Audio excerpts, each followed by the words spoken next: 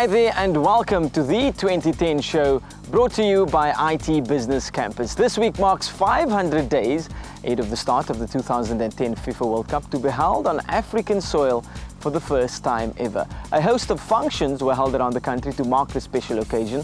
But before we go there, let's take a look at what's on the show today. Brazilian superstar takes us to where his career started. Sir Alex Ferguson and a host of Premiership stars give their opinion on South Africa's ability to host the 2010 FIFA World Cup. And of course, we'll bring you all the colour, glamour and excitement ahead of the biggest sports event in the world. Now, barring injury, Brazilian superstar Robinho is a virtual certainty to represent the 5-time World Cup winners next year. Can you imagine watching him live inside the new Greenpoint Stadium being built right here behind me? Well, that gets me excited already. Now, next we're going to show you a feature that has never been shown locally before. It takes you to the roots of Brazilian superstar Robinho.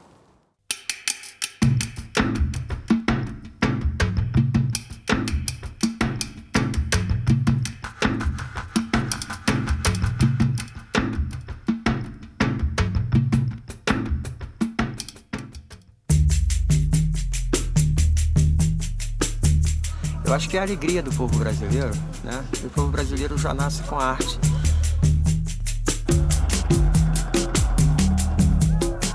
É o brasileiro jogando bola, né?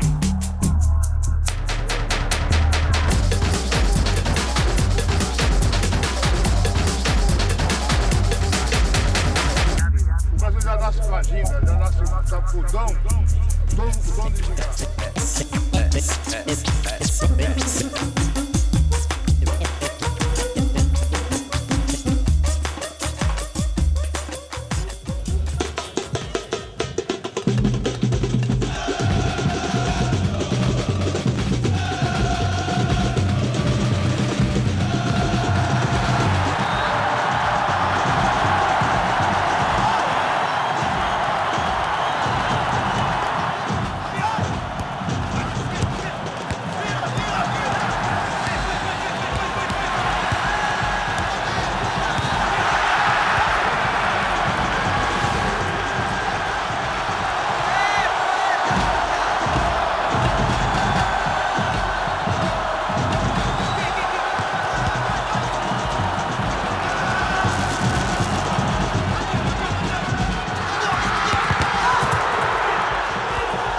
Eu sempre sonhei em jogar num time grande, né?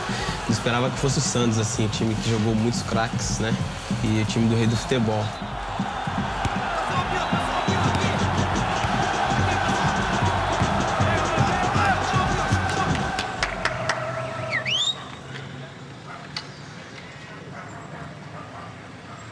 Vou invadir, hein?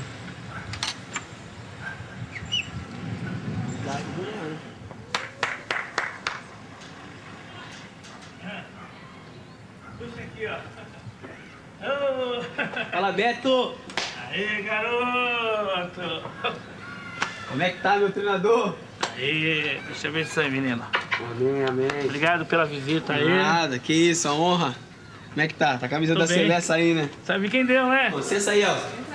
Não, aqui tá o filme do Robinho.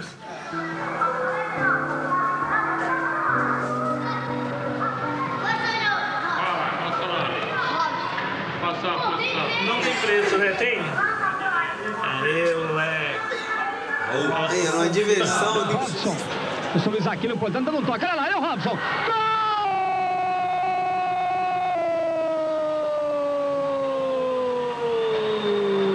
Robson, camisa 10. Ele era diferente assim. Ele não tinha medo de ir pra cima do adversário. O negócio dele era driblar e fazer gol. Olha aí, de volta a quadro Robson. Olha, ele sabe tudo. O Robinho era que dava o charme, o drible dele. Porque o futebol, sem um drible, sem uma caneta, sem um chapéuzinho, o pessoal ia embora. Aí começaram a passar os nossos jogos pro segundo ou terceiro. Por quê? Pra segurar o público. É, o Betinho às vezes ele falava pra mim, pô, não é só jogar futebol, tem que ter o molejo, às vezes também saber sambar, ele brincava muito comigo, Olha né? o Robson, vai tentar o segundo. Errou! É a festa, é a alegria do futebol em salão. E o que você tá sentindo agora? Muita alegria, né? É, Quantos anos você tem? 8. Oi, mãe. Tô na entrevista aqui, já te ligo já.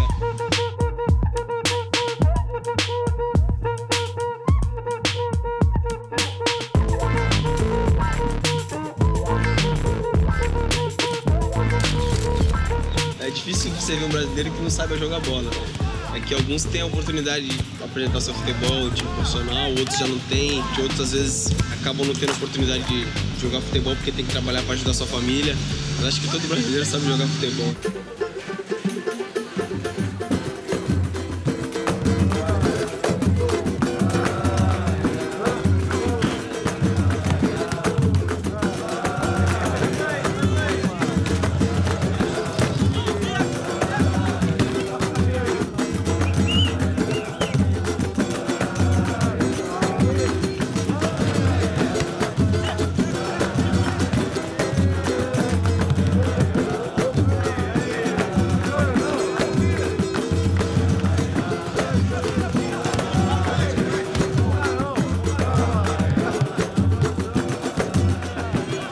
Futebol moleque é jogar com alegria, jogar com amor, com respeito ao adversário, mas sempre com ousadia, né? A alegria de jogar futebol desde pequeno eu tenho até hoje. Ensina aí. Eu gosto de ver o Falcão jogar, jogador de raciocínio rápido, né? É uma escola ainda, mas hoje o futsal também é uma opção, né? Hoje cresceu bastante, virou bem profissional. Olha, eu me divirto muito jogando futebol, né? Tenho o mesmo prazer que quando eu era garotinho, né? E me diverti de jogar futebol. Pela janela vejo sombras das esquinas, vejo a vida indo, eu vou na ginga, saio de lado a lado, passo pela rua, quero encontrar, saber cadê você? Eu tô guerreiro.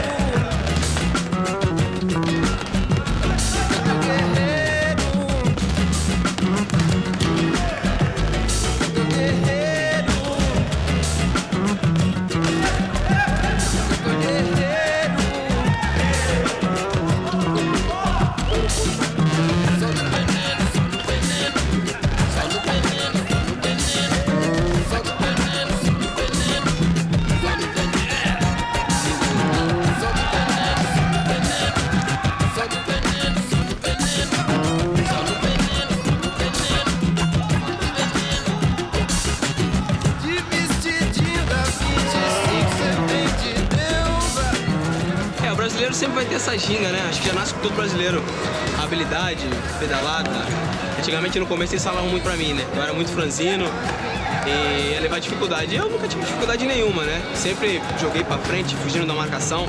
Mas eu acho que hoje em dia o futebol tá ganhando mais força, né? A maioria dos jogadores são fortes, mas eu acho que a força nunca vem sem inteligência, né? Se você for mais inteligente, não tem como o zagueiro te pegar.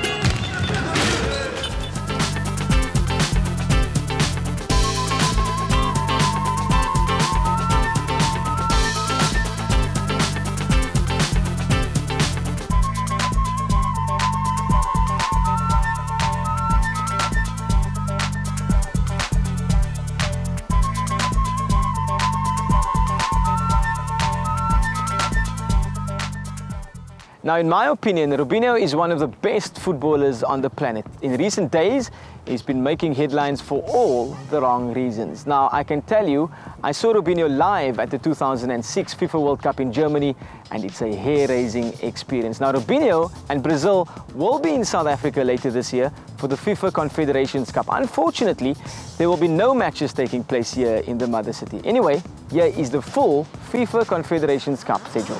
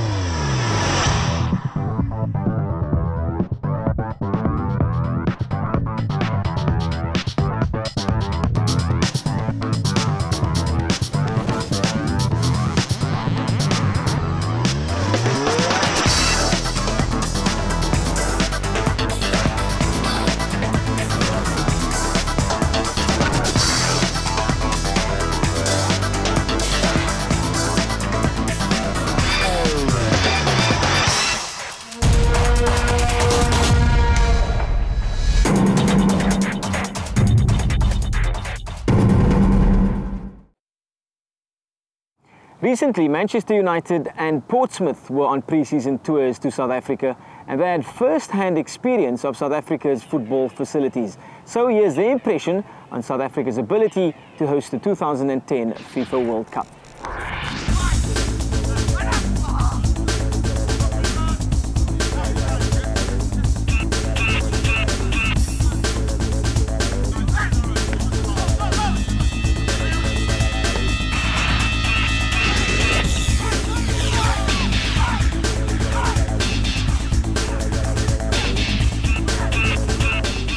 South African is been known as a very good country with a culture.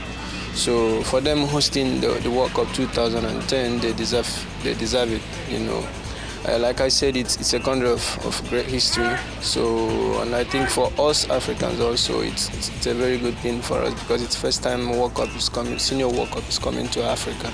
So it's a very good thing, and you know that South Africa have the capacity to host it without any doubt. I would say they are up for it. They got the equipment, they got everything, and they are set. So we all fellow African countries have to support them and be behind them, and that's what we are doing. They are the perfect hosts, and I wish they would do it. You're very proud being an African with the World Cup happening here. Do you think you'll still be playing in the World Cup? Nobody knows. No player can tell you what tomorrow can bring. Also in life, you don't know what tomorrow can bring. But all the same, you only wish and hope and pray that you can make it. You know, I've been so impressed with Cape Town and everything about the place. I don't see any reason that, from what I've seen, why it shouldn't be a great venue for a World Cup. Now, the new Greenpoint Stadium being built right here behind me, as you can see, is drastically altering the mother city's skyline and is due for completion in December this year. Now, let's take a look at a collage of the stadium construction since it started.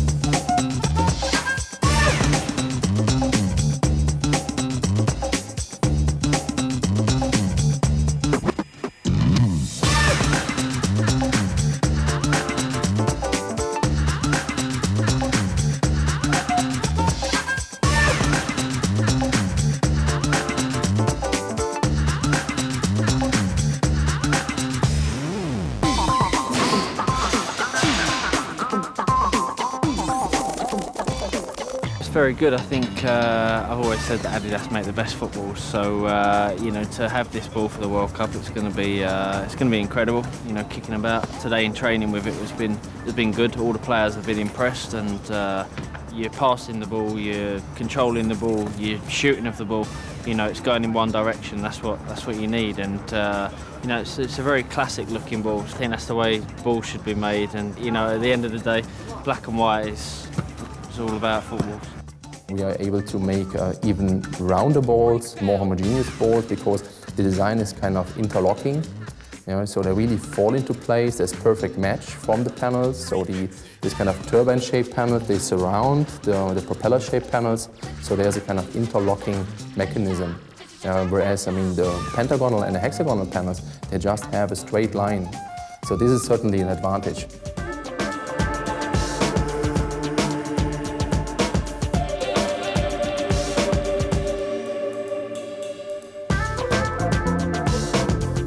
Eu gostei da reação da bola, ela sai com grande força e bastante efeito. Eu acho que para o goleiro não vai ser muito fácil, mas para nós atacantes é muito bom.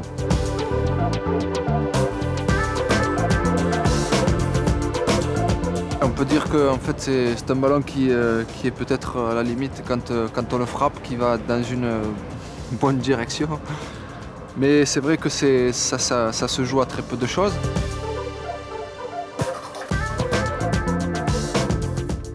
È bello, ha un bel disegno e dei bei colori, ricordano molto quelli del passato e veramente un bel pallone. Quando viene calciato non prende direzioni strane, ma è un pallone che rispecchia molto il tiro che uno vuole dare, perciò lo ritengo veramente un bel pallone.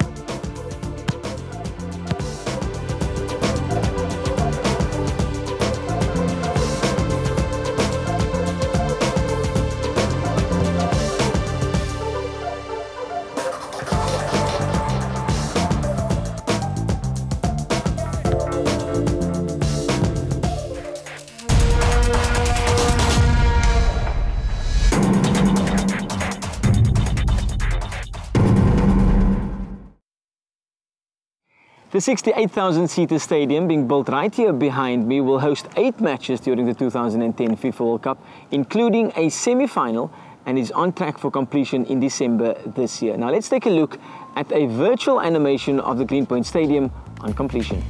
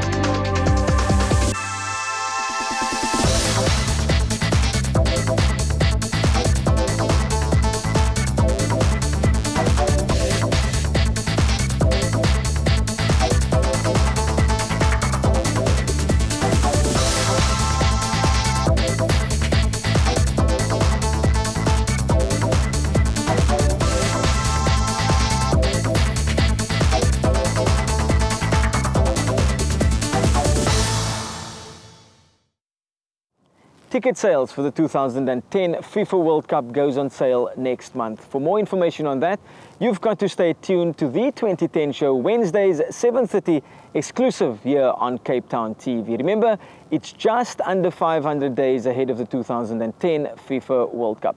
So that's all we have time for you today. I hope you enjoyed the show. Until next time, same place. Bye for now.